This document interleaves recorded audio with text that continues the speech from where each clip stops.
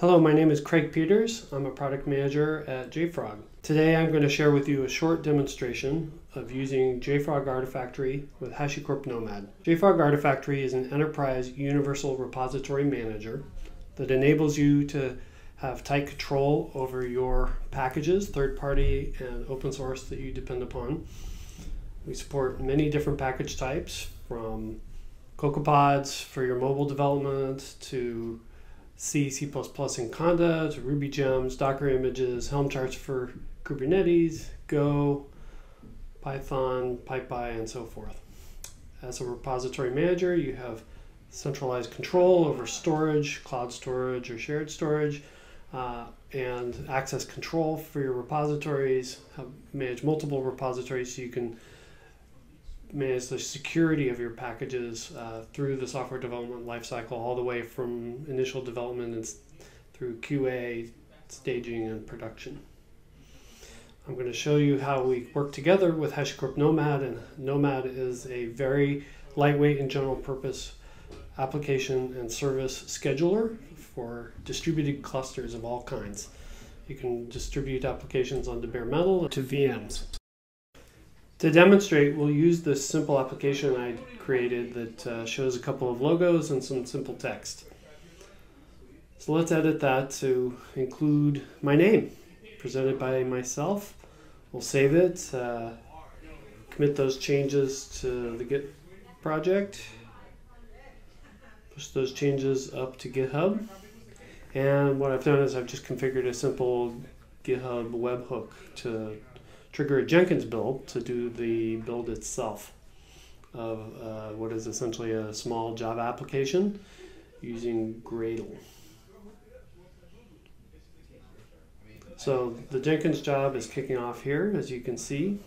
The Jenkins job uses the Artifactory Jenkins plugin and uses Gradle to resolve all the dependencies from Artifactory. We'll take a look at that in a little bit. That's an important point, that we'll be using all of the dependencies resolved from Artifactory, so we know what exactly we're including in our application.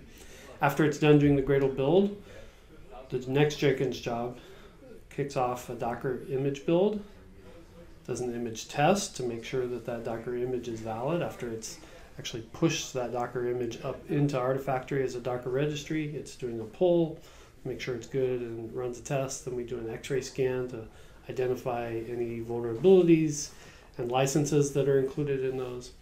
We promote the Docker image from a local to a staging Docker registry, and then it kicks off the Nomad job to push that Docker image into our staging environment.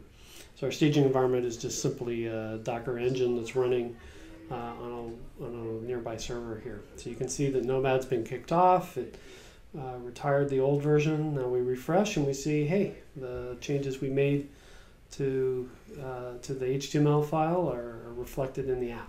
So let's dig now a little bit under the covers as to what we saw here. So taking a look here at Artifactory, we'll look at the builds that are being managed by Artifactory. So in Jenkins, you can see here with the Jenkins agent is the one that is managing this build. The build consists of a number of modules. You can see all of the history of builds I've had here, and we'll take a look at the web services module. In here I can see the artifacts that the build created, my XML, my POM, and my WAR file. Each of those has a link to the actual object that was created as a part of that build, the specific version of that object. And then below I can see all of the dependencies. I have links exactly to where those were resolved from. You can see that those are JSON or resolved dependencies that are actually cached locally. So Artifactory acts as a remote repository, caching those remote repositories locally for use and repeatable resolution. So the next time I go to build it, even if something has happened to the remote repo, I can always resolve it from my Artifactory, and I have a archival kind of audit trail of exactly how that was built.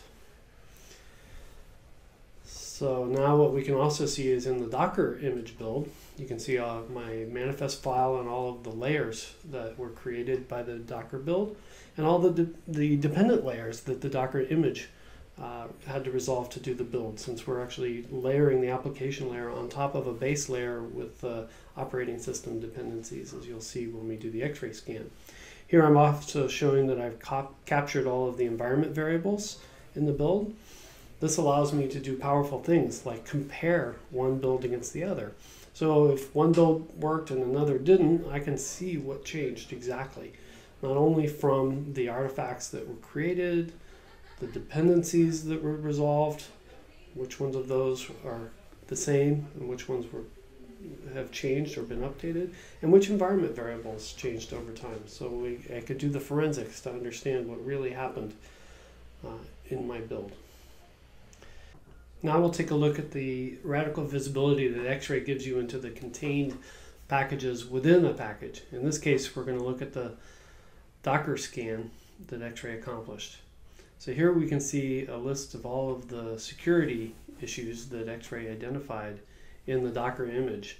This is actually a fairly complex Docker image, so you can see here that the WAR file actually includes Apache struts. And in Apache struts, we know there are a bunch of vulnerabilities. In this case, I can see that it's a Maven package type that was included in my Docker image. I can see that it's critical severity. I can see when the package was created and what CV is associated with it. I can see the impact, what other images, Docker images or builds contain that. So X-ray does deep recursive scanning. It understands that it was built in a particular image build step, the Docker image, the layer of the Docker image, which WAR file in that Docker image contained this package, and then I can navigate to the package itself to identify all the other issues that might be coming with that specific version of that package. So here in X-ray I can see all of the security violations. I can see it, in this case struts is very simple, it only has one license, the Apache 2.0 license. I can see the latest version and I can see which version I'm using.